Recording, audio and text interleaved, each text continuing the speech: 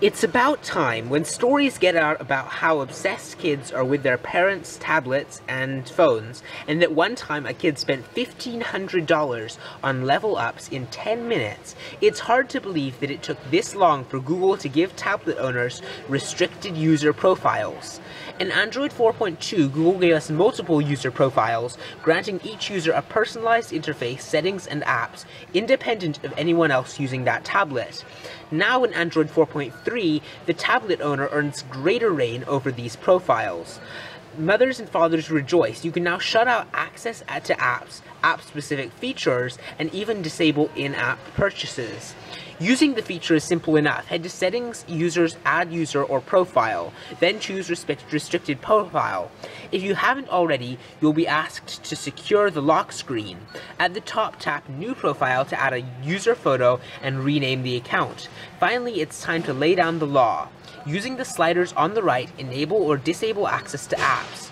You'll notice that in some cases there's a settings icon off to the right of an app, and tap it to dive deeper into app-specific settings. But wait, there's a catch. Restricted user profiles could potentially put parents at ease, but it's up to the developers to integrate the API. That's right, developers have complete control over whether or not its app features can be restricted from users. For instance, one game might allow the tablet owner to disable in-app purchases, while another does not, simply because they did not integrate the feature. Such poor implementation could mean very few apps accommodating the new feature, as it demands extra work on the developer's end for little to no return.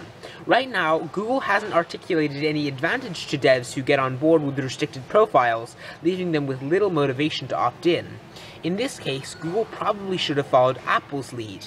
With iOS, device owners have complete control over app-related permissions, whether or not the developer opts in. Restrictions are built into the platform, not the apps. While it's very possible that Google will work closely with partners and popular developers to implement this new standard, don't expect these app-specific restrictions to be ubiquitous among consumer-grade apps anytime soon. Thanks for watching this video. Let me know your feelings about this in the comments below, and thanks for watching.